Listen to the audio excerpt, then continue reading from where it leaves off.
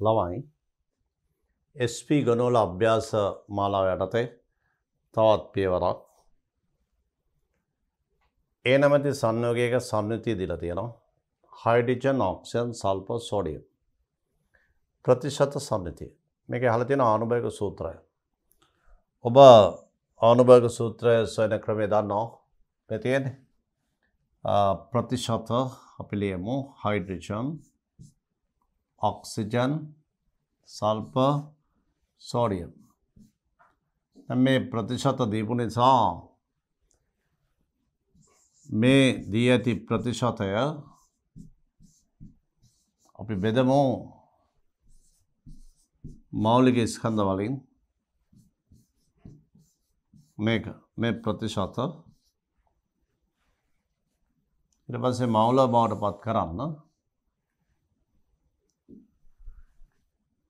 2.17 බෙදනවා 1න් 57.97 බෙදනවා 16න් 23.19 බෙදනවා 32න් 16.67 බෙදනවා 23න් එතකොට එනවා මෞල අපි මේ අකාබනික සංයෝගයේ ග්‍රෑම් 100ක් ගත්තොත් එක් මූලද්‍රව්‍යයේ ග්‍රෑම් ප්‍රමාණය තමයි මේ තියෙන්නේ. මේ ටික එකතුව 100ට සමානයි. ඒතර ඒ ග්‍රෑම් ප්‍රමාණ මෞලික ස්කන්ධයෙන් බෙදුවම එන්නේ මෞල. මේ ලියලා තියෙන මෞල අනුපාත. දැන් අපි මේක සුළු කිරීම කරමු. 2.17 දැන් මෙතන සුළු කිරීමේදී 57.97 57.97 16න් 16 48යි මේක 50 57 9යි 99ට 16 6 96යි තර 3ක් විතර 34 16 3.62යි මෙතන 3.62යි 23.19 23.19 බෙදනවා 32න් 231ට 7යි 4 2 14 1 4 3 21 22යි 11න් 4ක් 7යි 79ට 32 2යි 0.72යි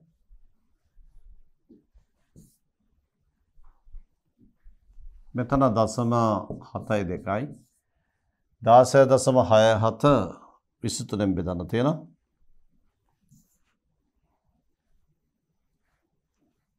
16.67 23න් 23 ඒවා 7ක් 4 3 21යි 4 3 21යි 2 4 2 14 16යි 57ට 23 ඒවා 2යි 0.72 මේ අනුව ආනුභාවික සූත්‍ර සෙවීම 0.72 මෞල දැන් ආනුභාවික සූත්‍රය කියලා කියන්නේ කිසියම් සංයෝගයක ඇති මූලද්‍රව්‍යයන්ගේ පරමාණු අතර පවතින සරලතම අනුපාතය සූත්‍රයක් වශයෙන් නිරූපණය කිරීම. පරමාණු අතර පවතින අනුපාතය සූත්‍රයක් ලෙස නිරූපණය කිරීම තමයි ආනුභාවික සූත්‍රය කියලා කියන්නේ. නමුත් පරමාණු අතර පවතින අනුපාතයම තමයි ඒ ප්‍රභේදයේ පරමාණුන්ගේ මෞල අතර පවතින සරලතම අනුපාතයත්. මේ නිසා පරමාණු අතර පවතින අනුපාතයත් පරමාණු මෞල අතර පවතින අනුපාතයත් දෙකම එක හා සමානයි. ඒ නිසා අපි මේ වෙලාවේදී එක් මූලද්‍රව්‍යයන්ගේ පරමාණු අතර පවතින සරලතම මෞල අනුපාතය සොයන්න මේ උත්සාහයක් දෙන්නේ. මේ මෞල ප්‍රමාණ. මේ වගේ අගයන් ආවන් පස්සේ කුඩාම අගයෙන් අපි බෙදනවා දශම 7.2 බෙදීම දශම 7.2 තොර 1 මේ වගේ පහක් 5 2 10 5 7 35 36 5යි මෙතනට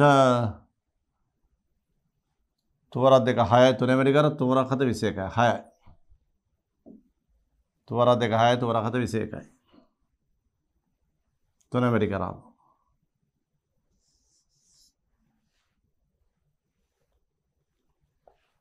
මේ අනුව අපිට එනවා අහපු ප්‍රශ්නට උත්තරය ඒ වල ආනුභාවික සූත්‍රය නැමැති සංයෝගයේ පරමාණු අතර පවතින සරලතම මවුල අනුපාතය දෙන්න පුළුවන් පරමාණු අතර පවතින සරලතම මවුල අනුපාතය හෙවත් පරමාණු අතර පවතින අනුපාතය ඒක තමයි ආනුභාවික සූත්‍රය කියලා කියන්නේ දැන් මවුල අනුපාතය සොයලා ඉවරයි ඒ නිසා අපි ලියනවා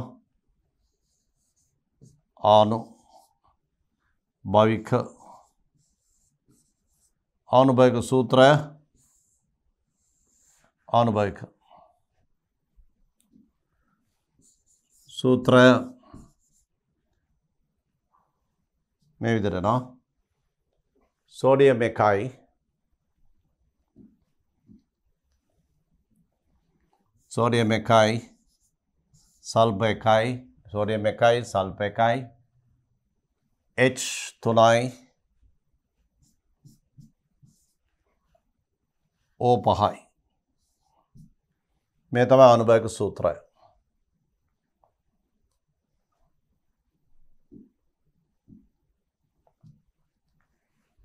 ආනුභාවික සූත්‍රය ඊළඟ කොටස ආනුභාවික සූත්‍රය හරි NaS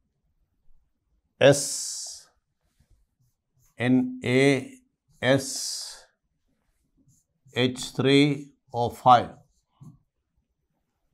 ඒ තමයි අපි සොයාගත් ආනුභාවික සූත්‍රය බලමු ඊළඟ කොටස දෙවෙනි කොටස එකේ ජලීය සෝඩියම් කාබනේට් ද්‍රාවණයක් සමග ඒ ප්‍රතික්‍රියා කර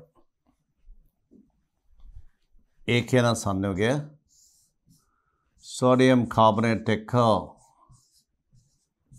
ප්‍රතික්‍රියා කළාම Na2CO3 සමග ප්‍රතික්‍රියා කළාම සෝඩියම් කාබනේට් සමග ප්‍රතික්‍රියා කළාම Na2CO3 සමග ප්‍රතික්‍රියා කළාම වේගයෙන් කාබන් ඩයොක්සයිඩ් නිදහස් වෙනවා. ඒ කියන්නේ ඉන් අදහස් වන්නේ ඒ සංයෝගය ආම්ලිකයි. ඒ සංයෝගය ආම්ලික නිසා තමයි කාබනේට් එක කාබන් ඩයොක්සයිඩ් පිට කරන්නේ. ආම්ලික නම් විතරයි කාබනේටයක් එයා ක්‍රියා කළා CO2 නිදහස් වෙන්නේ. මේ නිසා ප්‍රබල ආම්ලික තත්ත්වයක් තේරෙනවනේ. කාබනේට් එකකින් කාබන් ඩයොක්සයිඩ් පිට වෙන ප්‍රබල ආම්ලික තත්ත්වයක් තියෙනවා H ධන ප්‍රබල ආම්ලික තත්ත්ව පවතිනවා. ඒතර තමයි කාබන් ඩයොක්සයිඩ් නිදහස් වෙන්නේ. කාබනේට් එකකින් සෝඩියම් කාබනේට් ද්‍රාවණයක් ඒ සමග ප්‍රතික්‍රියා කර වේගයෙන් කාබන් ඩයොක්සයිඩ් මුක්ත කරනවා. බේරියම් ක්ලෝරයිඩ් බේරියම් ක්ලෝරයිඩ් එක ප්‍රතික්‍රියා වෙලා සුදු ආක්ෂේපයක් හදනවා. එතකොට මේ වෙලාවේදී ඒ ජලීය ද්‍රාවණය ආම්ලිකයි. ආම්ලික මාධ්‍යයේදීත් බේරියම් ක්ලෝරයිඩ් එක සුදු ආක්ෂේපයක් හදනවා නම් ඒ ආක්ෂේපය තමයි බේරියම් සල්ෆේට්. මේ ආක්ෂේපය barium sulphate BaSO4 barium sulphate අම්ලවල අද්‍රව්‍යයි. ඒ නිසා සල්ෆේට් ආයන තිබිය යුතුයි. ඒ නිසා ඒ ද්‍රාවණේ ස්ථිර වශයෙන්ම ඒ ද්‍රාවණයේ සල්ෆේට් තියෙනවා. ඒ වගේම මෙතන කාබනේටයක්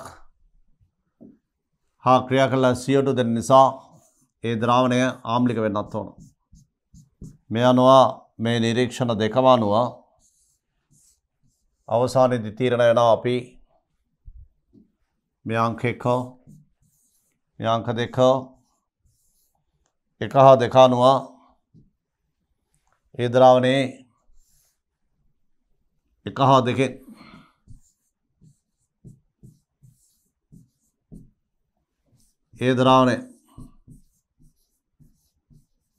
ඒ ද්‍රාවණයේ තියෙනවා නම් H අයන තියෙනවා නම් සල්ෆේට් අයන තියෙනවා. H ධන අයන තියෙනවා නම්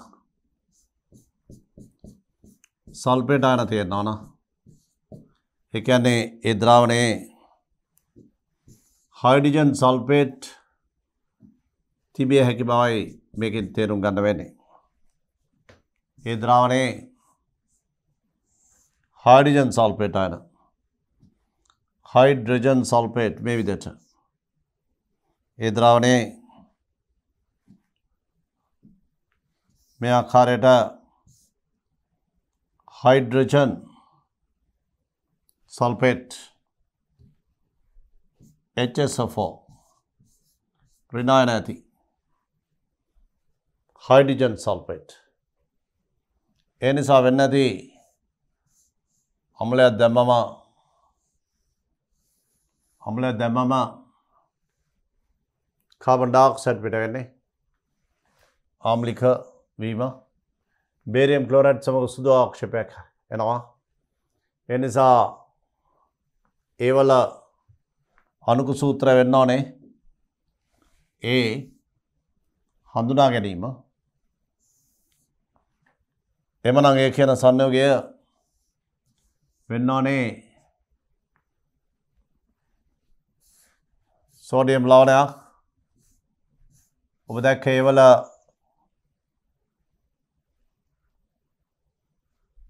ආනුභාවික සූත්‍රාවේ NaS H3 O5යි. NaS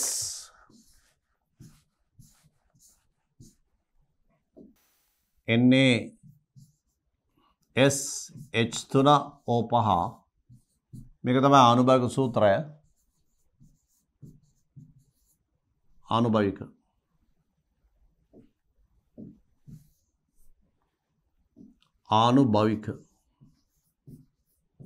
ආනුභාවික සූත්‍රය මේකෙන් එනවා ඒවල අණුක සූත්‍රය.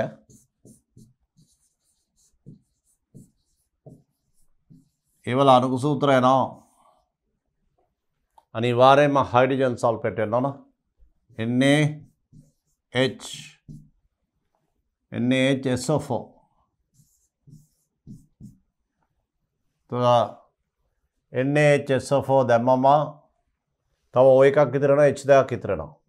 ඒක අපි දාමු NaHSO4 සජල ස්ෆටික වෙන්නේ නැති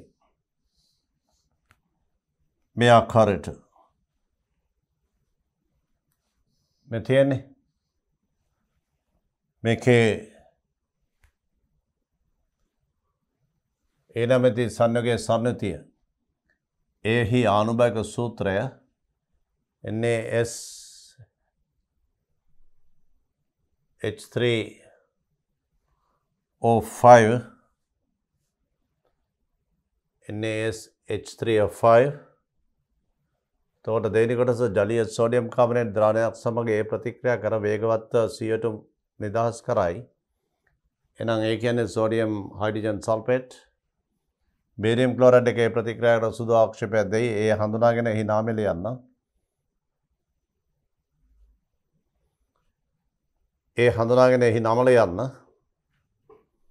ඒවල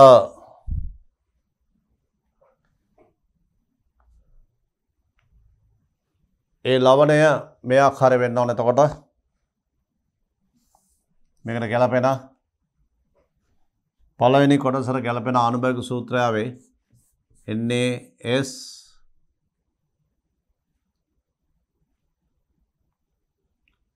H3O5 දැන් දෙවෙනි එකට ගැලපෙන දෙවෙනි කොටසට ගැලපෙන ඒ ලවණයේ සූත්‍රය NaHSO4 ඒ හඳුනාගෙන මේකේ තව තියෙන්න ඕන මේ විදිහට ජල අණුව සජල ස්පටික ඔය විදිහට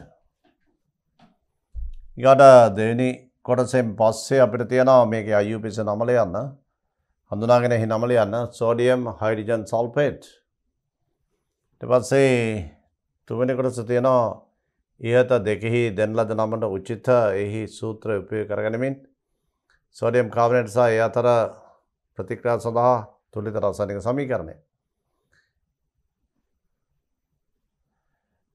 ඉහත එහි දෙකෙහි දෙන ලද නමට උචිත එහි සූත්‍රය උපයෝග කරගනිමින් තර මේකේ ඒ ප්‍රතික්‍රියා කර සුදු ආක්ෂේපයක් සාදයි. තර මේ වෙලාවේදී මේ සජල ස්පටික වුණාට මේක ජලීය ද්‍රාවණය ගත්තොත් NaHSO4 මේක තමයි ජලීය ද්‍රාවණය තියෙන්නේ.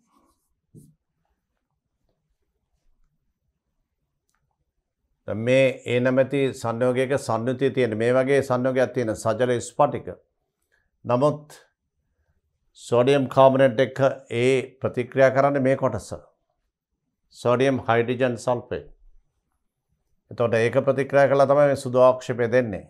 එතකොට ඒ හඳුනාගෙන එතකොට ඒකට ගැලපෙන සූත්‍රය වෙන්නේ ඒ වෙලාව අණුක සූත්‍රය මේක. තිතක් H2O. නමුත් ජලීය ද්‍රාවණේ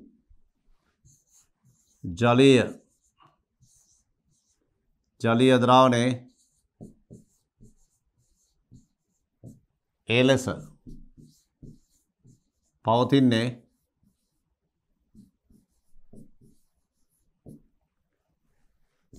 NaHSO4 ජලීය ද්‍රාවණය තුල ඒ ලෙස පවතින මේකේ IUPAC නාමය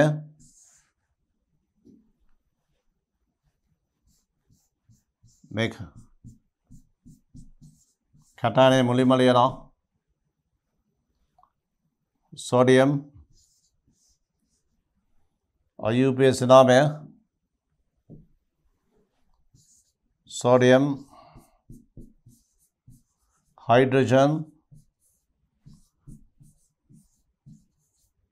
හයිඩ්‍රජන් කොටස් තුනකට ලියන්නේ සෝඩියම් හයිඩ්‍රජන් සල්ෆේට්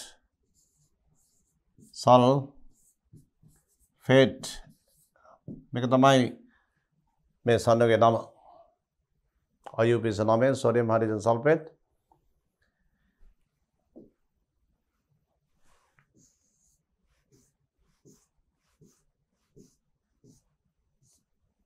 මේ තියෙන්නේ ජලීය සෝඩියම් කාබනේට් සමග ජලීය සෝඩියම් කාබනේට් ද්‍රාවණයක් සමග ඒ ප්‍රතික්‍රියා කර ඒ ජලීය ද්‍රාවණයනේ තියෙන එතකොට ඒ තියෙන සෝඩියම් හයිඩ්‍රජන් සල්ෆේට් ඒ ප්‍රතික්‍රියා කර වේගයෙන් කාබන් ඩයොක්සයිඩ් මුක්ත කරයි බේරියම් ක්ලෝරයිඩ් එක්ක ඒ ප්‍රතික්‍රියා කළ සුදු ආක්ෂේපයකුත් හදනවා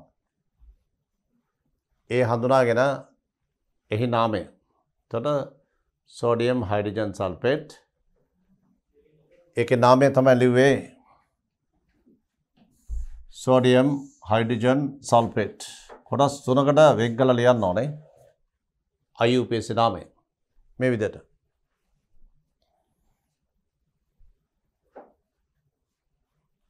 ඉහත ඒ කොටසේ දෙකේ දෙන ලද නමට උචිත එහි සූත්‍රය උපයෝග කරගනිමින් මෙතෙන් Na2CO3 සමග ප්‍රතික්‍රියා ලියන්න හදන්නේ.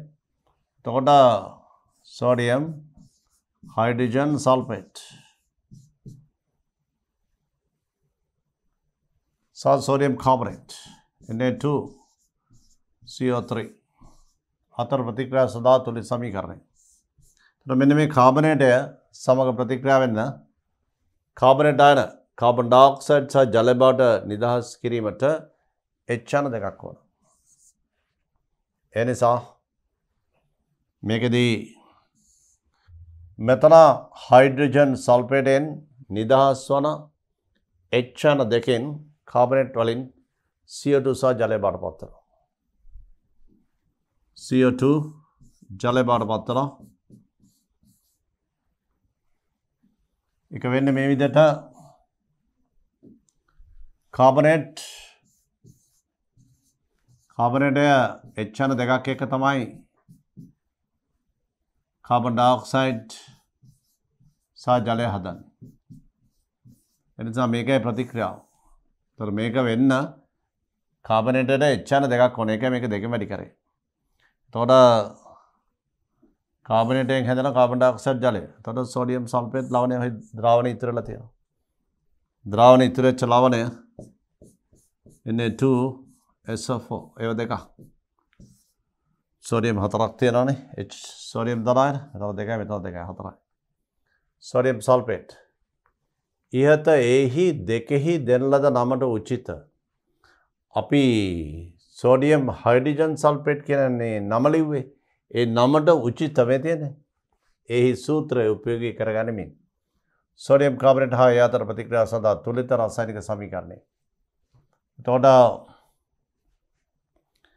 ඒ කියන්නේ සත්‍ය වශයෙන්ම සජල ස්ෆටික සෝඩියම් හයිඩ්‍රජන් සල්ෆේට් වල සජල ස්ෆටික මෙතේ සෝඩියම් හයිඩ්‍රජන් සල්ෆේට් වල සජල ස්ෆටික ඒවල අණුක සූත්‍රය මෙහෙම වුණාට අපි සංයෝගයට ගැලපෙන ඒවල සූත්‍ර ලියන්නේ මේ ආකාරයට එහි නාමය ලියන්නේ මේ විදිහට. එතන අපෙන් අහලා තියෙන්නේ ඒවල මේ ප්‍රතික්‍රියාවට ගැලපෙන සූත්‍රය සහ ඒවල IUPAC නාමය මේක. ඒ ප්‍රතික්‍රියාව මෙලිවේ බලන්න පීනම් ජලීය ද්‍රාවණයක කැටයන දෙකක් සහ ඇනයන දෙකක්. පීනම් ජලීය ද්‍රාවණයේ කැටයන දෙකක් ඇනයන දෙකක් අඩංගුයි. මෙම කැටයන සහ ඇනයන හඳුනා ගැනීම සඳහා කරන ලද පරීක්ෂණ තමයි මේකේ සඳහන් කරලා තියෙන්නේ. විශේෂයෙන්ම කැටයන විශ්ලේෂණය යටතේ මේ පරීක්ෂණ ඉදිරිපත් කරලා තියෙන්නේ. ඒක නිසා අපිට කරන්න පුළුවන්. බලමු. කැටයන සඳහා කරව පරීක්ෂණ මේ තියෙන්නේ. ඒවයිදී ලැබුණු අවක්ෂේප සම්බන්ධ මේ තොරතුරු. ඊට පස්සේ අනායන සඳහා පරීක්ෂණ මේ තියෙන්නේ. අපි මොනවද අහලා තියෙන්නේ? මේ තියෙන්නේ කැටයන සඳහා පරීක්ෂණ. ඒකේ ලැබුණු අවක්ෂේප සඳහා පරීක්ෂණ, මේ අනායන සඳහා පරීක්ෂණ සියල්ලම මෙතෙන්ට ගොනු කරලා තියෙනවා. අපි අහලා තියෙන්නේ පී ද්‍රාවණයේදී කැටයන දෙක හා අනායන දෙක හඳුනා ගන්න. හේතුව අවශ්‍ය නැත. කෙලින්ම අයන නම් කරන්න තියෙන්නේ. බලමු මේ කොටස. තනුක HCl මගින් P ආම්ලික කළා H බුබුලනය කරනවා. දැන් විශ්ලේෂණික කාණ්ඩ දෙකමේ තනුක HCl මගින් P ආම්ලික කළාම සිල්ල ධනායන ලෙඩ් ධන දෙක මර්කියුරස් ආයන තියෙනවා නම් අනිවාර්යයෙන්ම සුදු ආක්ෂේපයක් එනවා. විශ්ලේෂණික කාණ්ඩ එකේ ප්‍රතිකාරක තනුක HCl. තනුක HCl එකතු කළාම මේ බලන්න ද්‍රාවණයක සිල්වා ලෙඩ් සහ මර්කියුරස් මේ ආයන තිබේ නම්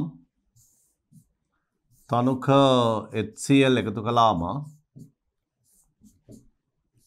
මේවෙන් සුදු ආක්ෂේප හැදෙනවා. ඒ තමයි සිල්ල ක්ලෝරයිඩ්, lead chloride,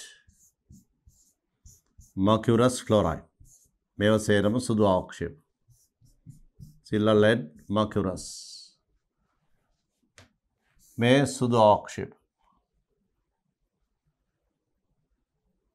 ඒ සුදු ආක්ෂේප එන්නේ තනුක HCl එකතු කිරීමේදී.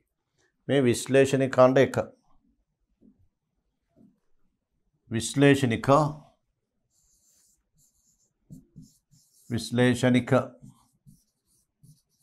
කාණ්ඩ 1. දැන් මේ දී ඇති ලවණ ද්‍රාවණයේ කොටසකට තනුක HCl මාධ්‍යයේ H2S යවලා තියෙනවා. එතකොට තනුක HCl මාධ්‍යයේ H2S යවවම ඇවිල්ලා තියෙන්නේ තනුක HCl මාධ්‍යයේ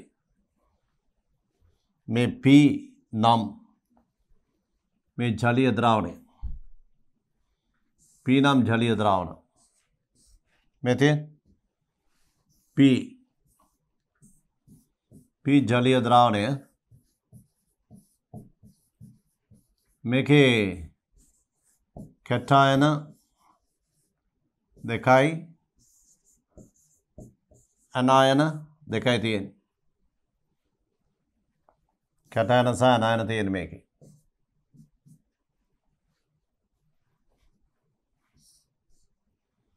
තනුක HCl මගින් P ආම්ලීකృత කර ඒ තුළින් H2S බූලනය කළා. පැහැදිලි ද්‍රාවණයක් ලැබුණි. ඒ කියන්නේ HCl එකතු කළාම අවක්ෂේපයක් නැහැ. HCl එකතු කළාම අවක්ෂේපයක් නැහැ කියන්නේ විශ්ලේෂණික කාණ්ඩ එකේ කැටයන නැහැ මේක. ඒ වගේම H2S යවනවා.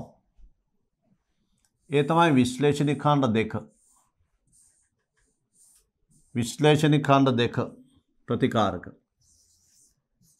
විශ්ලේෂණික කාණ්ඩ 2 ඒ ප්‍රතිකාරක තමයි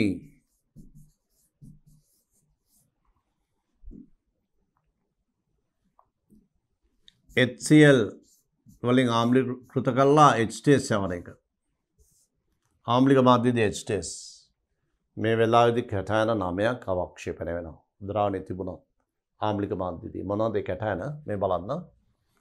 ආවර්තවගේ 15 වන කාණ්ඩයේ නාරිජන් ෆොස්ෆරස් හැරුණාම ආසනික් ඇන්ටිමනි බිස්මත්. ඒ වගේම ආවර්තවගේ 14 වෙනි කාණ්ඩයේ කාබන් සිලිකන් ජර්මනියම් හැරුණාම ටින් ස්ටැනස් ස්ටැනික් සාලයිට්. ඒ වගේම ඩිගනුවේ පරමාණු ක්‍රමාංකය 30 සිංක් වලට යටින් ඉන්න මූලද්‍රව්‍ය දෙන්නයි සිංක් වලට වම් පැත්තෙන් ඉන්න මූලද්‍රව්‍යයි. සිංක් වලට යටින් ඉන්නේ කැඩ්මියම් සහ මර්කරි. සිංක් වලට වම් පැත්තේ ඉන්නේ කොපර්. මෙන්න මේ 9 දෙනාම HCl මාධ්‍යයේ H2S යොමු කළාම ලෝහ සල්ෆයිඩ් ලෙස අවක්ෂේප වෙනවා. ලෝහ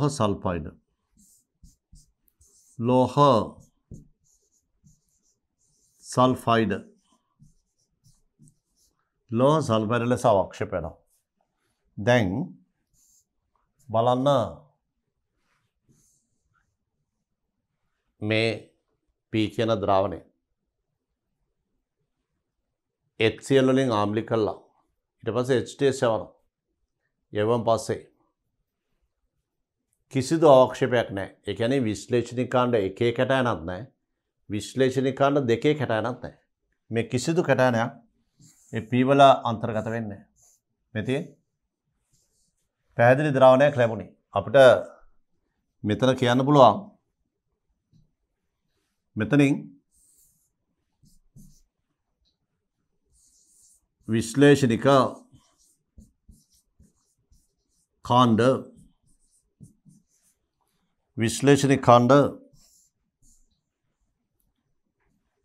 එක සහ දෙකෙහි කැටයන මෙහි අඩංගු නොවේ. මෙහි අඩංගු නොවේ. එකේ සහ දෙකේ කැටයන මෙහි අඩංගු නොවේ. බලමු. ඊට පස්සේ විශ්ලේෂණික ඛණ්ඩ 3 ඊළඟ පරීක්ෂණය. H2S සියල්ලම ඉවත් වනතුරු P ද්‍රාවණය නටවනවා. A group 3 විශ්ලේෂණික ඛණ්ඩ 3 සඳහා පරීක්ෂණ ආරම්භ වේ. විශ්ලේෂණික ඛණ්ඩ 2 පරිදි මේ ආම්ලික මාධ්‍යයේදී H2S බුබුලනය කළාම අවක්ෂේපයක් ලැබුණ නැත්නම් group 2 විශ්ලේෂණික ඛණ්ඩ 2 කැටයන නැහැ. ඊට පස්සේ කරන්නේ ද්‍රාවණය නටවනවා. නටවලා H2S සම්පූර්ණයෙන් ඉවත් කරනවා. ඉවත් කළා නටවන්නේ H2S ඉවත් කරන්නේ. ඊට පස්සේ නයිට්‍රික් ඇසිඩ් දානවා. මේ සාන්ද්‍ර HNO3 සාන්ද්‍ර HNO3 සාන්ද්‍ර HNO3 බිඳු කීපයක් එකතු කළා ද්‍රාවණය තවදුරටත් රත් කරනවා. නයිට්‍රික් ඇසිඩ් දානවා. නැති ද්‍රාවණය නැටවීම එක පියවරක්. ඊට පස්සේ නයිට්‍රික් බිඳු කීපයක් දාලා රත් කරනවා. සාන්ද්‍ර නයිට්‍රික්. ඊට පස්සේ කරන්නේ ද්‍රාවණය සිසිල් කළා ඇමෝනියම් හයිඩ්‍රොක්සයිඩ් සහ ඇමෝනියම් ක්ලෝරයිඩ් එකතු කරනවා මේ. දැන් බලන්න විශ්ලේෂණික කාණ්ඩ 3 ප්‍රතිකාරක තමයි මේ එකතු කරලා තියෙන්නේ. බලමු. විශ්ලේෂණික කාණ්ඩ 3 මේ. විශ්ලේෂණික කාණ්ඩ 3 මේකේ ප්‍රතිකාරක තමයි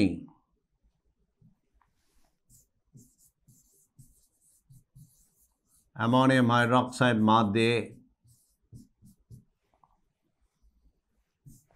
ඇමෝනියම් ක්ලෝරයිඩ් ඇමෝනියම් හයිඩ්‍රොක්සයිඩ් සහ ඇමෝනියම් ක්ලෝරයිඩ් මිශ්‍රණය.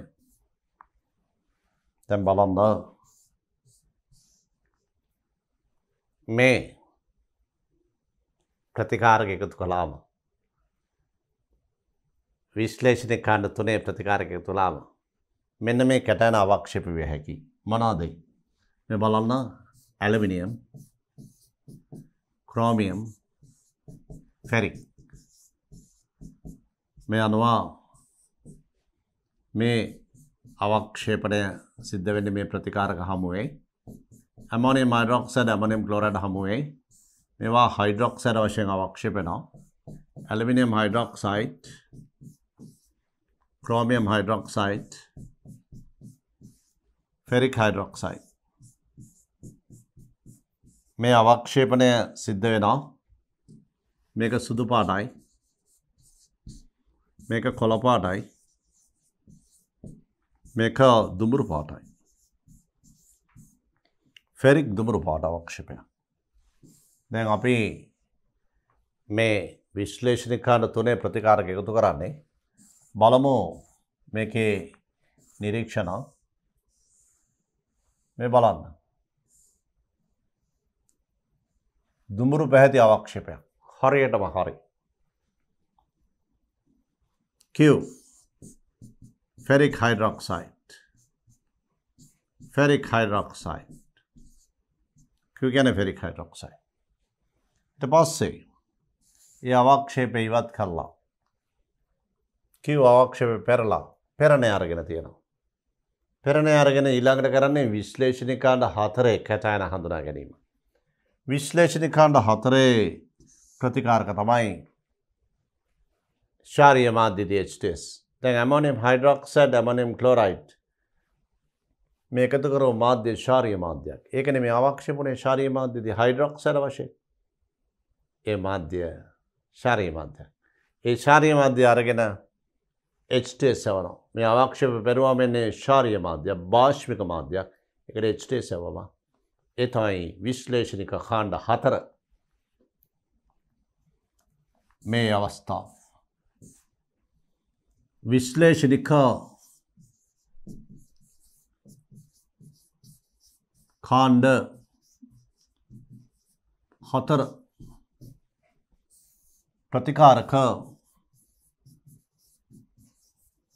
ප්‍රතිකාරක තමයි ශාරීය මාධ්‍ය H2S. ශාරීය H2S. ammonium hydroxide මාධ්‍යයේ H2S. මෙන්න මේ තත්ත්වයටතේ කැටයන 4 දෙනෙක් අවක්ෂේපණය වෙනවා. ඒ තමයි තුනඩි ශ්‍රේණියේ මේ බලන්න තුනඩි වල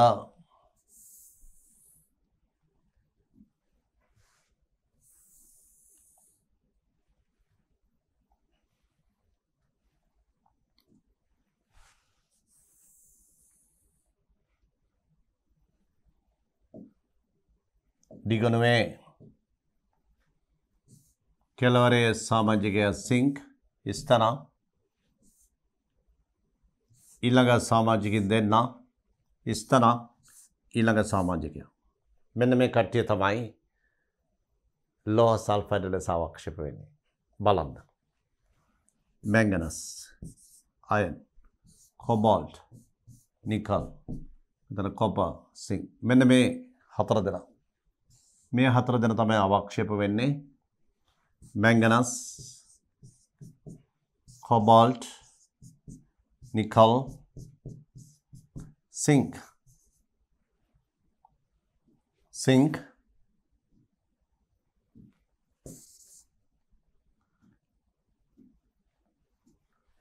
මේ 4 දෙනා තමයි අවක්ෂේප වෙන්නේ. මෙතන සිංක්. මේ බලන්න ශාරීය මාධ්‍යදී H2S යවම ammonium hydroxide මාධ්‍ය H2S.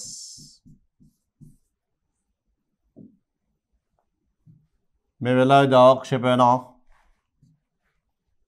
manganese sulfide රෝස,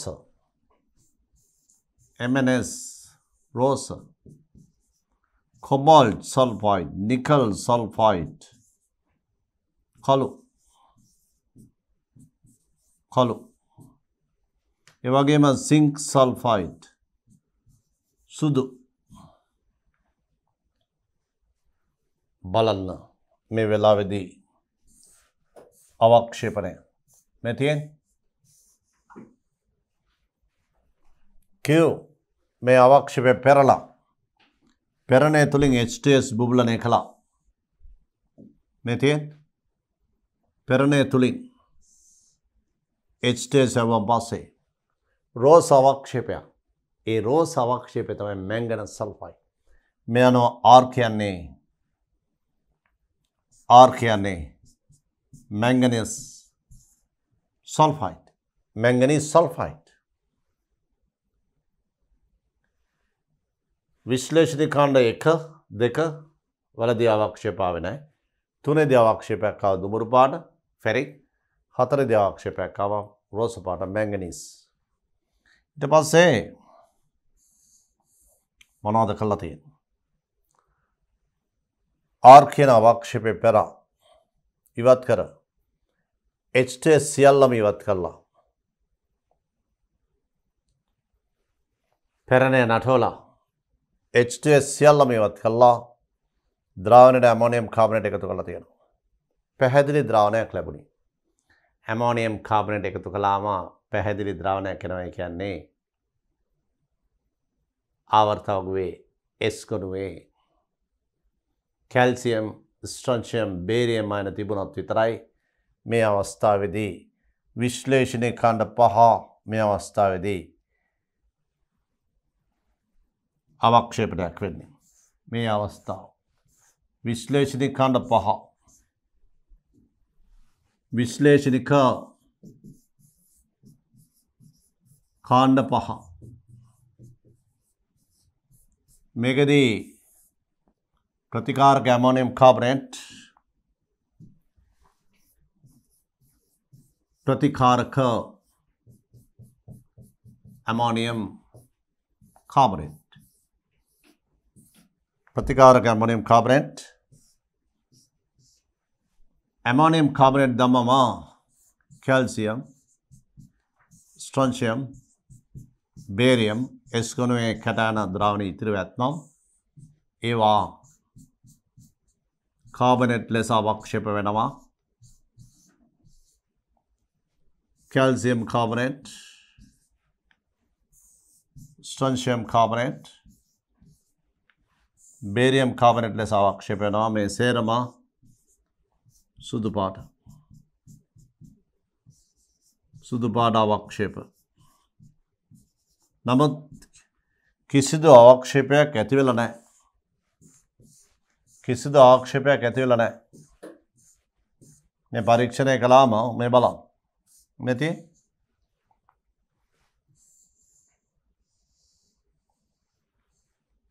R පෙරා. ඒ කියන්නේ මේ අවක්ෂේපය පෙරලා පෙරණය අරගෙන සම්පූර්ණයෙන්ම HTS ඉවත් වන තුරු නටවලා ඇමෝනියම් කාබනේට් එකතු කරාම පැහැදිලි ද්‍රාවණයක් ලැබුණේ. ඒ කියන්නේ අපි දැන් කතා කරපු අයන මේක නෑ මොනවද?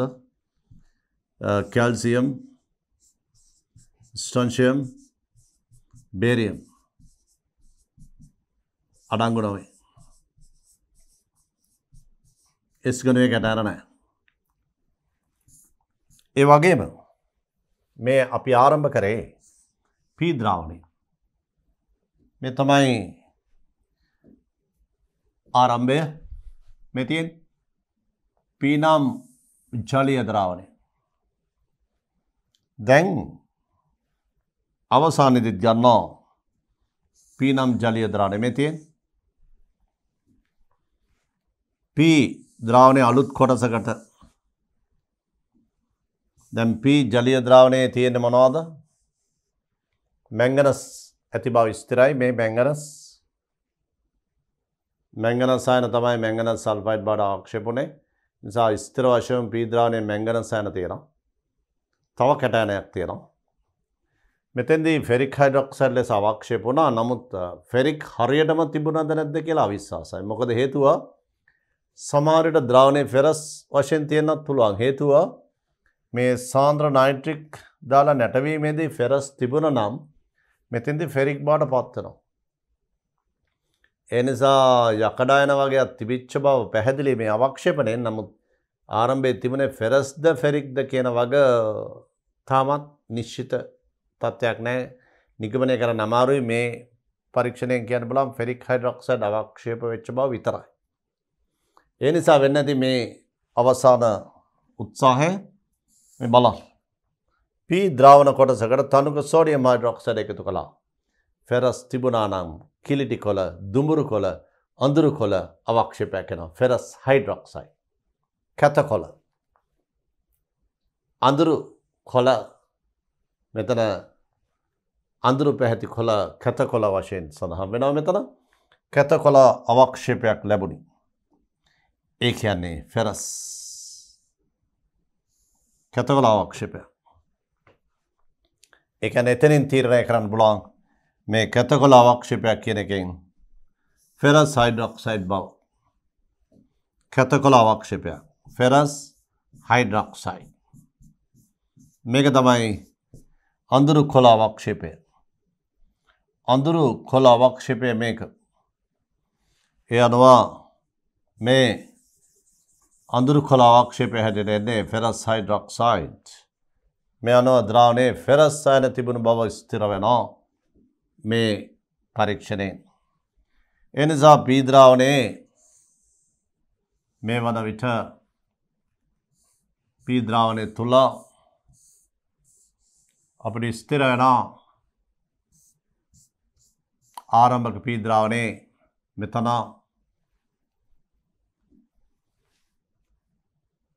මැංගනස් අයන තිබුණු බව, ඒ වගේම ෆෙරස් අයන තිබුණු බව. ෆෙරස් ඒ කිලිටි කොළ කැත කොළ අවක්ෂේපය කියන්නේ මේක. කිලිටි කොළ, අඳුරු කොළ, කිලිටි කොළ අවක්ෂේපය. මේ අනුව මේ ද්‍රාවණයේ තිබිච්ච කැටයන දෙක තමයි එකක් ෆෙරස් අනිත් එක මැංගනස්. ඒ වගේම මේකේ මැංගනස් තියෙන නිසා සුදු ආක්ෂේපයක් හැදෙනවා. මැංගනස් හයිඩ්‍රොක්සයිඩ් ඒක අස්ථායි ඒක ෂණිකව ඒ සුදු අවක්ෂේපය ජලයේ ද්‍රව්‍ය ඔක්සිජන් සමග ප්‍රතික්‍රියා වෙලා මේ සුදු පැහැති අවක්ෂේපය දුඹුරු පාට මැංගනීස් ඩයොක්සයිඩ් බවට ඔක්සිකරණය වෙනවා. මේක ජලීය ද්‍රාවණයේ ඇති ඔක්සිජන් එක වේගයෙන් ප්‍රතික්‍රියා වෙලා මැංගනීස් ඩයොක්සයිඩ් බවට පත් වෙනවා. බලමු මේ අවක්ෂේප සම්බන්ධයෙන් යම් අදහසක් ඉදිරිපත් කරලා තියෙනවද කියලා බලන්න. Q සහ R අවක්ෂේප සදා පරීක්ෂණය. Q තනුක නයිට්‍රික් වල Q ද්‍රාවණය කර. Q කියන්නේ ෆෙරික් හයිඩ්‍රොක්සයිඩ්. තොට ෆෙරික් හයිඩ්‍රොක්සයිඩ් නයිට්‍රික් වල දිය කලාම මෙන්න මේ විදිහට එන්නේ. ෆෙරික් හයිඩ්‍රොක්සයිඩ් නයිට්‍රික් වල දිය කරනවා. තොට එන්නේ ෆෙරික් නයිට්‍රේට් ධන H2O. තොට ෆෙරික් නයිට්‍රේට් වලින් එනනේ ෆෙරික් අයන. ඒ ෆෙරික් අයන තමයි සැලිසිලික් අම්ලය. සැලිසිලික් කියන්නේ මේ වගේ කාබනික සංයෝගයක්.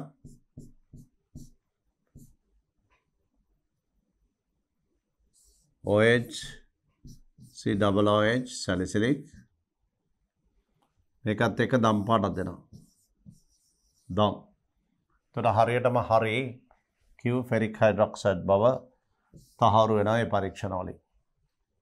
ඒ වගේම මෙතන R කියලා ආවේ මැංගනස් සල්ෆයිඩ්. මේක R කියන්නේ MnS. දැන් MnS දිය කරලා තියෙනවා අම්ලයක. මේ බලන්න MnS අම්ලයක දිය කළාම එතකොට එනවා මැංගනස් ක්ලෝරයිඩ් H2S. මේ මැංගනස් ක්ලෝරයිඩ් වලට තමයි එකතු කරන්නේ සෝඩියම් හයිඩ්‍රොක්සයිඩ් මේ. එතකොට මේ මැංගනස් ක්ලෝරයිඩ් MnCl2 H2S මේ දෙන්නම හැදෙන්නේ. ඒක H2S පිටලා යනවා මැංගනස් ක්ලෝරයිඩ් වලට එකතු කරනවා සෝඩියම් හයිඩ්‍රොක්සයිඩ්. එතකොට හැදෙනවා මැංගනීස් හයිඩ්‍රොක්සයිඩ්. මේක සුදු අවක්ෂේපයක්. ඒ සුදු අවක්ෂේපය අස්ථායි.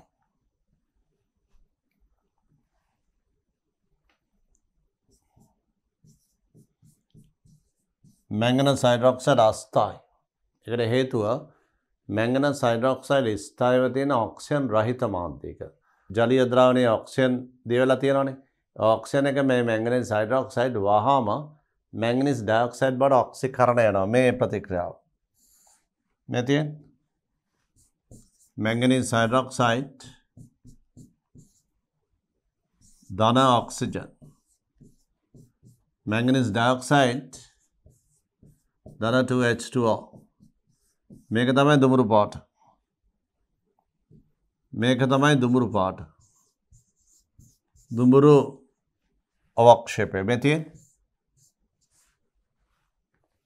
තනුක අම්ලයක් දානවා MnS වලට. මැංගනස් සල්ෆයිඩ් අම්ලය දිය වෙලා මැංගනස් අයන එන්නේ. ඒකට සෝඩියම් හයිඩ්‍රොක්සයිඩ් එකතු කරාම සුදු අවක්ෂේපයක් හැදෙනවා. මේ තියෙන සුදු අවක්ෂේපය ඒ මැංගනීස් හයිඩ්‍රොක්සයිඩ්. සුදු අවක්ෂේපය මැංගනීස් හයිඩ්‍රොක්සයිඩ්. ඊට පස්සේ කල්ගත වීමේදී ඒක දුඹුරු පාටට හැරෙනවා ඒ මැංගනීස් ඩයොක්සයිඩ්. වාතයේ තියෙන ඔක්සිජන් ජලයේ දිය වෙනවා. ඒ ජලීය ද්‍රාවණයේ තියෙන ඔක්සිජන් එක මැංගනීස් හයිඩ්‍රොක්සයිඩ් ඔක්සිකරණය වෙනවා මැංගනීස් ඩයොක්සයිඩ් බවට මේ. මැංගනීස් හයිඩ්‍රොක්සයිඩ් ඔක්සිකරණ අවස්ථා ධන 2. මැංගනීස් ඩයොක්සයිඩ් ඔක්සිකරණ අවස්ථා ධන 4. ඔක්සිකරණය වෙනවා. ඒ අවස්ථාව. මේ අනවා අපි P ද්‍රාවණයේ ස්ථිර වශයෙන්ම හඳුනාගෙන ඉවරයි. තියෙන කැටයන මැංගනස් සහ ෆෙරස්. මේ අනුව පී ද්‍රාවණයේ ඇති කැටයන තමයි ෆෙරස් සහ මැංගනස්. මේ කැටයන දෙක. දැන් ඇනයන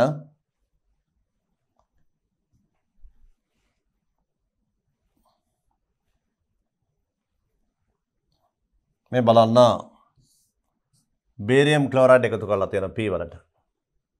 බේරියම් ක්ලෝරයිඩ් එකතු කළාම සුදු අවක්ෂේපයක් ඇවිල්ලා තියෙනවා. හරියටම කියන්න බෑ කවුද සුදු අවක්ෂේපය කවුද කියලා. සුදු අවක්ෂේප බේරියම් සල්ෆේට් වෙන්න බලන්න, බේරියම් සල්ෆයිඩ් වෙන්න බලන්න, බේරියම් කාබනේට් වෙන්න බලන්න. හිතා ගන්න අමාරුයි. සුදු අවක්ෂේපය මේ සුදු අවක්ෂේපය පෙරා වෙන් කර අවක්ෂේපයට තනුක HCl එක් කරන ලදී. ඒ කියන්නේ සුදු අවක්ෂේපය පෙරලා වෙන් කළා ඒකට තනුක HCl එකතු කරාම සුදු අවක්ෂේපයක් සෑදුනේ. ඒ කියන්නේ ඒ අවක්ෂේපය එලෙසම තිබුණේ. ඒක අදහස ඒක. අවක්ෂේපය එලෙසම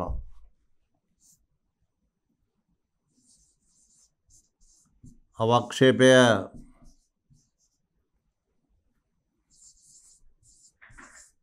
එලෙසම තිබුණි. සුදු අවක්ෂේපය පෙරා වෙන් කර අවක්ෂේපයට තනුක HCl එක් කරන ලදී. සුදු අවක්ෂේපයක් සෑදුනි. ඒ කියන්නේ අවක්ෂේපය එලෙසම තිබුණි බවයි ඒකෙන් අදහස් කරේ. ඒ කියන්නේ මේ අවක්ෂේපය HCl වල දිය නවන බව. ඒ කියන්නේ බේරියම් සල්ෆේට් නැති. බේරියම් සල්ෆයිඩ් උනා නම් HCl වල දිය වෙනවා. දිය වෙන්නේ නැත්තේ බේරියම් මේ අවක්ෂේපය barium sulfate. මේ අවක්ෂේපය barium sulfate. barium sulfate HCl ला दिया नाव है BaSO4 HCl ला अद्राव्य ඒ වගේම ඊළඟ පරීක්ෂණය මේ අවසාන එක මේ අවක්ෂේපය ආවට පස්සේ පෙරණය අරගෙන ක්ලෝරින් දියරයි ක්ලෝරෝෆෝම් දාලා හොඳින් සොලවලා ක්ලෝරින් දියරයි ක්ලෝරෝෆෝම් දාලා සැලෙවුවම කහ දුමුරු පාටක් ලැබිලා තියෙන්නේ. මේ බලන්න බ්‍රෝමයිඩ් ක්ලෝරින් ප්‍රතික්‍රියාව මෙයාගේ ඉලෙක්ට්‍රෝන මෙයා ගන්නවා. ක්ලෝරයිඩ් බ්‍රෝමින් පිට යනවා. ඒ පිටන බ්‍රෝමින් කාබන් ටෙට්‍රා ක්ලෝරයිඩ් වල දී වුණාම සාමාන්‍යයෙන් පේන පාට තැඹිලි පාට. තැඹිලි පාට කාබනික ස්තරය එන්නේ.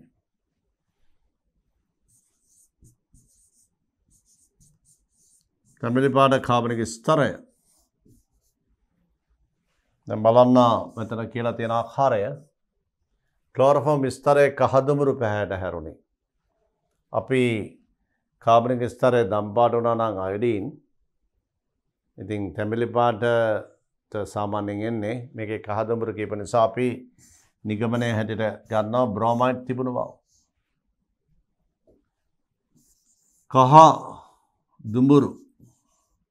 කහදුමුරු වර්ණය ගැන කියලා තියෙන්නේ. ඒ නිසා අපි සලකනවා මේ BR ඇති බව. ඒ නිසා බ්‍රෝමයිඩ් ඇත.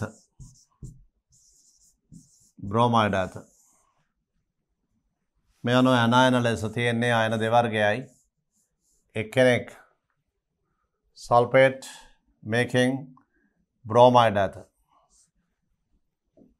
bromide ඇත. මෙතන සුදු ආක්ෂේපය barium sulfate.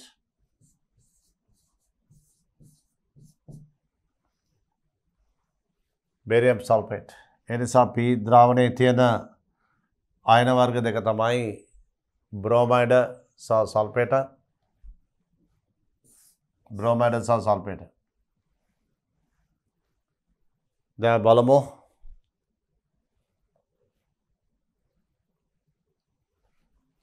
කැටයන සහ ඇනයන දෙක. කැටයන දෙක ලිව්වා. ඇනයන දෙක තමයි බ්‍රෝමයිඩ් සහ සල්ෆේට්. A කැටයන සයනයින්. Q සහ R ආක්ෂේපවල රසායනික සූත්‍රය. ඔබ Q කියලා ගත්තේ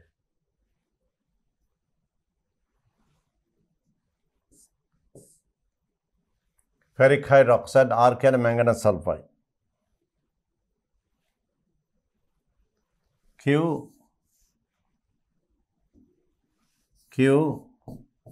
ferric hydroxide, R manganese sulfide. මේ Q සහ R වල රසායනික සූත්‍ර. පහත සඳහන් දේවල් සඳහා හේතු දෙන්න. කැටයන සඳහා කළ දෙවන පරීක්ෂණයේදී H2S ඉවත් කිරීම. ඔබ දැක්කා මේ දෙවෙනි පරීක්ෂණයේදී මේ තියෙන්නේ කැටයන සඳහා කළ දෙවෙනි පරීක්ෂණය H2S සියල්ලම ඉවත් වනතුරු නැටෙව්වා. ඊට පස්සේ නයිට්‍රික් දාලා ආපහු රත් කළා. දැන් අපෙන් අහනවා H2S ඇයි ඉවත් කළේ?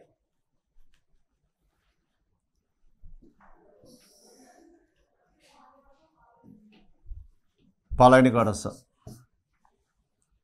H2S ඉවත් කළේ නැතිනම් නයිට්‍රික් ඇසිඩ් දැම්මම H2S සල්ෆර් බඩ ඔක්සිකරණය වෙනවා.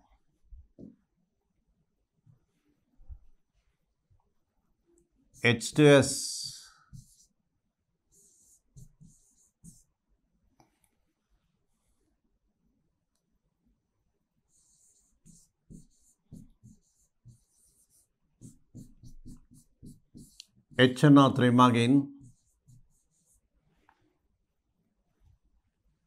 HNO3 මගින්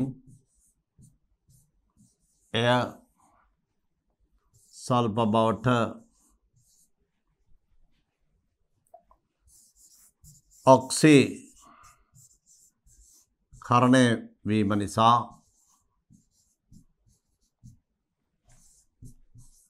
ද්‍රාවණයේ කහ අවලම්බිතයක්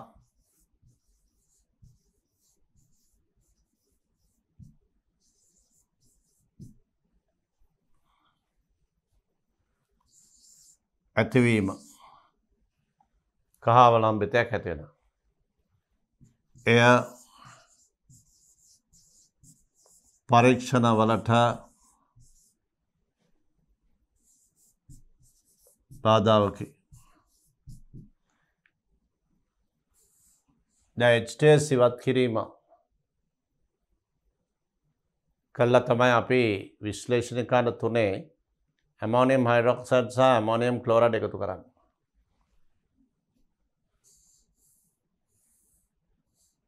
ඒ වගේම දෙවෙනි කරුණ ඒකම ඊළඟ එක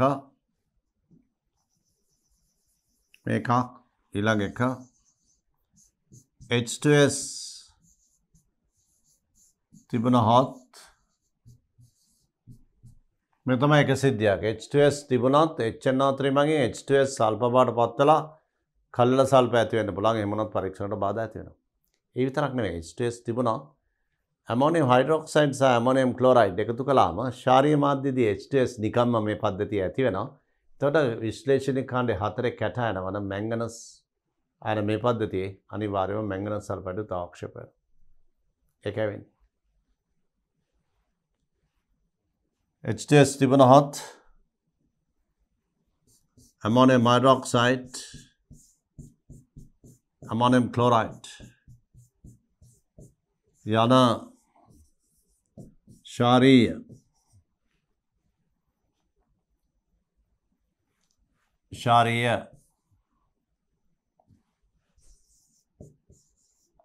මාධ්‍යයේදී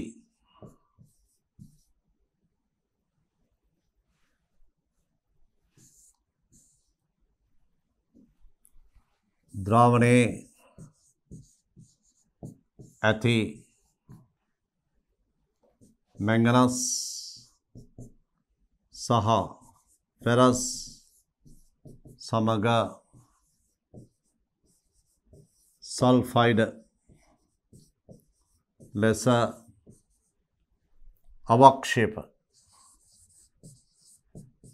අවක්ෂේප ඇති කිරීම. අවක්ෂේප ඇති කරනවා. දැන් බලන්න මේ අපි H2S ඉවත් කළේ නැත්නම් නයිට්‍රික් ඇසිඩ් දැම්මම H2S සල්ෆර් බඩ ඔක්සිකරණය වෙනවා. ඒ වගේම ශාරීය මාධ්‍යදී ඇමෝනියම් හයිඩ්‍රොක්සයිඩ් ඇමෝනියම් ක්ලෝරයිඩ් එකතු කරනවානේ. ඒතකොට ශාරීය මාධ්‍යදී H2S තව තවත් අයනීකරණය වෙලා වැඩිපුර සල්ෆයිඩ් ආයන මාධ්‍ය ඇතිවීමෙන් මැංගනස් ආයන සහ මේ ද්‍රාවණයේ තියෙන ෆෙරස් ආයන ඒවා අවක්ෂේපණය විය හැකි සල්ෆයිඩ් ලෙස. ඒ නිසා මේ H2S ඉවත් කිරීම අත්‍යවශ්‍යයි. H2S ඉවත් නොකළොත් සිදුවන ගැටලුව කතා කළේ. ඒ වගේම දෙවෙනි කොටස ඔය ඇමෝනියම් හයිඩ්‍රොක්සයිඩ් ඇමෝනියම් ක්ලෝරයිඩ් එකතු කළා මේ විදිහට අවක්ෂේපණය කිරීමේදී ඒ අවක්ෂේපණය කිරීමට පෙර නයිට්‍රික් ඇසිඩ් දාලා රත් කිරීමක් කරනවා. කාණ්ඩ විශ්ලේෂණයේදී විශ්ලේෂණික කාණ්ඩ දෙකේ ලැබුණු පෙරණය අරගෙන ඒ පෙරණයට සාන්ද්‍ර නයිට්‍රික් දාලා රත් කරනවා. ඒ නයිට්‍රික් දාලා රත් කරන්නේ ද්‍රාවණයේ ඇති ෆෙරස් ආයන ෆෙරික් බවට ඔක්සිකරණය කරවීම සඳහා. එහෙම නොකළොත් ෆෙරස් ආයන වශයෙන් තිබුණොත් ඇමෝනියම් හයිඩ්‍රොක්සයිඩ් ඇමෝනියම් ක්ලෝරයිඩ් එකතු කළාම ෆෙරස් හයිඩ්‍රොක්සයිඩ් අවක්ෂේප වෙනවා. ෆෙරස් හයිඩ්‍රොක්සයිඩ් වල ජල ද්‍රාවිතාව ෆෙරස් හයිඩ්‍රොක්සයිඩ් අවක්ෂේපයේ ජල ද්‍රාවිතාව තරමක් වැඩි. ඒ නිසා සම්පූර්ණයෙන්ම වගේ යකඩ අයන ෆෙරස් ලෙස අවක්ෂේප කරන්න අමාරුයි. සැලකිය යුතු වශයෙන් ද්‍රාවණයේ ෆෙරස් අයන ඉතුරු වෙවි. එහෙම වුණොත් විශ්ලේෂණික කාණ්ඩ හතරෙදිත් නැවත ෆෙරස් අයන H2S යටතේ අවක්ෂේප වීමෙන් ගැටලු තත්ත්ව ඇති වෙනවා. මේ නිසා ෆෙරස් අයන සියල්ලම වගේ ෆෙරික් බවට ඔක්සිකරණය කළ යුතුයි. ෆෙරික් හයිඩ්‍රොක්සයිඩ් එතකොට අවක්ෂේප වෙන්නේ.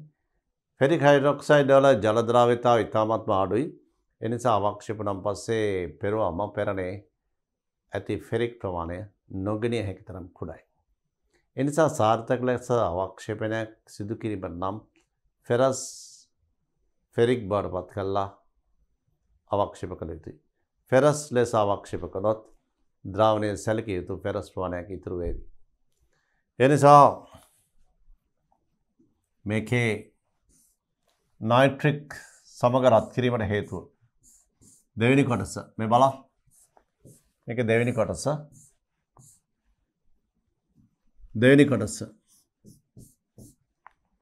එමනම් අපි දෙවෙනි කොටස යටතේ සඳහන් කරන්න ඕන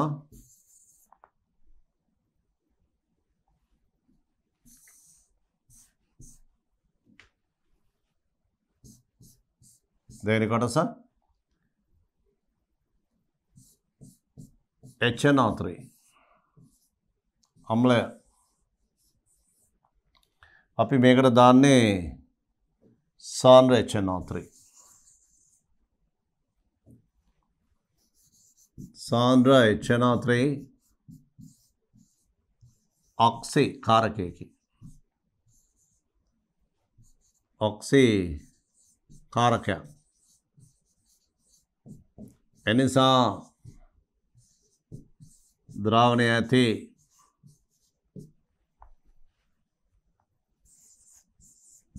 ෆෙරස් ආයන HNO3 මගින් ෆෙරික් බවට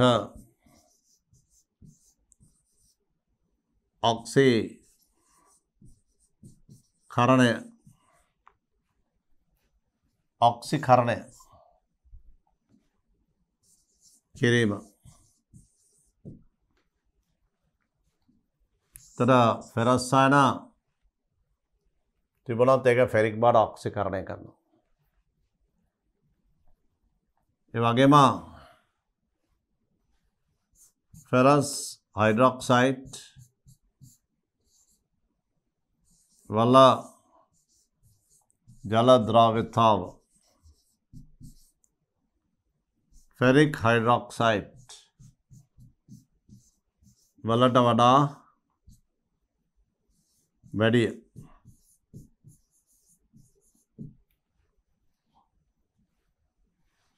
එනිසා යකඩ අයන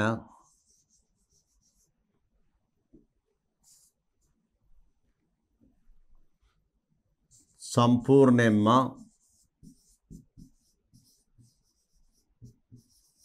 අවක්ෂේප කිරීමට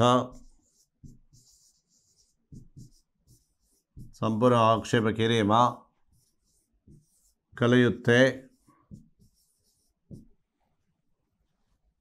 ෆෙරික් හයිඩ්‍රොක්සයිඩ් වශයෙනි. ෆෙරික් හයිඩ්‍රොක්සයිඩ් වශයෙනි. ෆෙරික් හයිඩ්‍රොක්සයිඩ් වශයෙනි. ඒ කියන්නේ යකඩ ද්‍රාවණයේ තියෙන යකඩ අයන ෆෙරස් හයිඩ්‍රොක්සයිඩ් වශයෙන් අවක්ෂේප කිරීමට වඩා ෆෙරික් හයිඩ්‍රොක්සයිඩ් වශයෙන් අවක්ෂේප කිරීම තමයි වඩා ඵලදායී. ෆෙරස් හයිඩ්‍රොක්සයිඩ් වල ජල ද්‍රාව්‍යතාව ෆෙරික් හයිඩ්‍රොක්සයිඩ් වලට වඩා වැඩි. ඒතර ෆෙරස් හයිඩ්‍රොක්සයිඩ් අවක්ෂේප වුණත් ද්‍රාවණයට ඉතුරු වෙන ද්‍රාවණයේ යම් ප්‍රමාණයක් ෆෙරස් අයන. එහෙම වුණත් ඊළඟ පරීක්ෂණවලදී විශ්ලේෂණික කඩ 4 නැවත ෆෙරස් අයන අවක්ෂේප වේවි.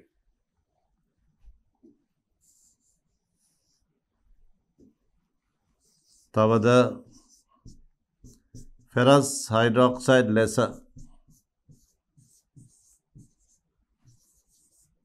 අවක්ෂේප වොහොත් පෙරණයට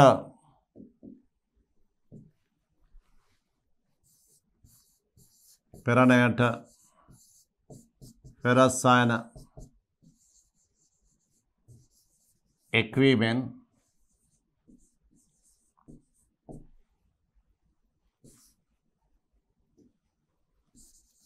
ශාරීය මාධ්‍යයේදී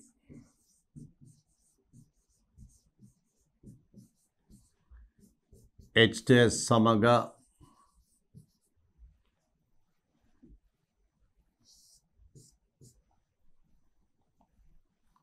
නැවත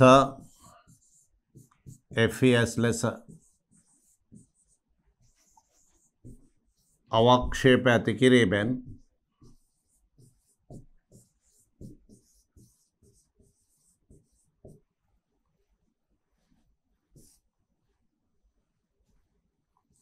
විශ්ලේෂණික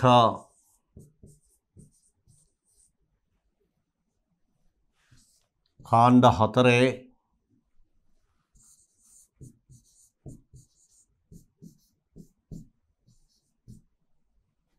ඇති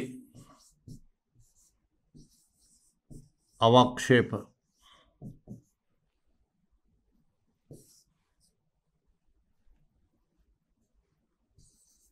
හඳුනා ගැනීම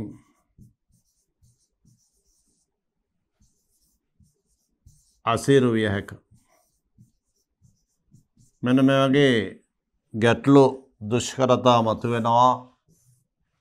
අපි මෙතන ෆෙරික් අයන අවක්ෂේප නොකළොත්. ඒ කියන්නේ ෆෙරික් වශයෙන් අවක්ෂේප කිරීම කරන්නේ නැතුව ෆෙරස් අයන වශයෙන් අවක්ෂේප කිරීම සිදු කළොත් ඒ ද්‍රාවණයේ ෆෙරස් අයන තවදුරටත් පැවතීම නිසා විශ්ලේෂණික කාණ්ඩ 4 මැංගනස් සල්ෆයිඩ් අවක්ෂේප වන විට ෆෙරස් සල්ෆයිඩ් අවක්ෂේප වීමෙන් මැංගනස් සල්ෆයිඩ් රෝස පැහැය නොපෙනිය හැකියි.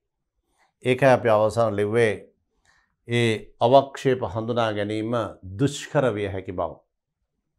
මේ නිසා අපි මේ සාකච්ඡා කළේ අකාබනික රසායනයේ පසුගිය විභාග ප්‍රශ්නයක් සම්බන්ධයෙන් කැටයන විශ්ලේෂණයේ විශ්ලේෂණී කාණ්ඩ 1 2 3 4 5න් විශ්ලේෂණී කාණ්ඩ 3 සහ 4 කැටයන දෙකක් මේකේ අන්තර්ගත තිබුණා. ඒ ෆෙරස් සහ මැංගනීස් ඇනයන යටතේ තිබුණා සල්ෆේට් සහ බ්‍රෝමයිඩ්. මේ අනුව අපි සාකච්ඡා කළේ අකාබනික රසායනයේ පසුගිය විභාග ප්‍රශ්න. අපි මේ ආකාරයේ ප්‍රශ්න සාකච්ඡා කිරීමෙන් බලාපොරොත්තු වන්නේ ඔබේ අකාබනික රසායන දැනුම ඉහළ මට්ටමකට ගෙන ඒම.